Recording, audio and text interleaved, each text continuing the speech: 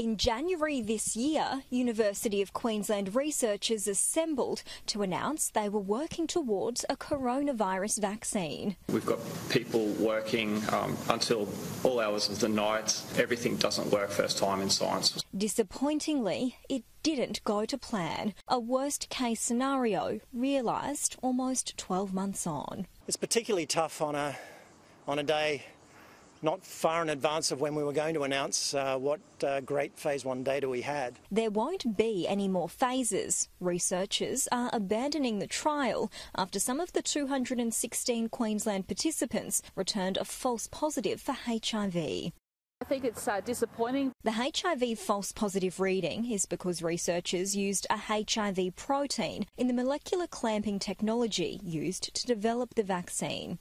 That further analysis confirms that there is no HIV there, and of course I'd emphasise that the vaccine is not an infectious part of the virus. The HIV false positive undermines public confidence. The federal government has opted to withdraw from its $1 billion commitment to the project. Without the tick, there's no jab when it comes to vaccines in this country. And certainly we didn't want to cause any undermining of confidence in the vaccine program as it stands.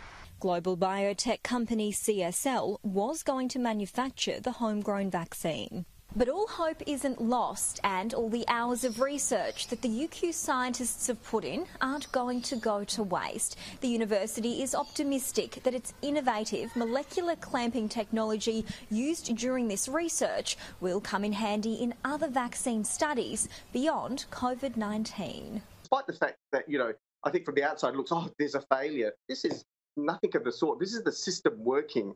The focus will now turn to rebuilding public confidence in a COVID-19 vaccine, more than likely to come from overseas. CSL will instead manufacture 20 million doses of the Oxford vaccine, while the Australian government will increase its purchase of the AstraZeneca vaccine by 20 million doses and the Novavax drug by 11 million doses. Anna Rawlings, Sky News.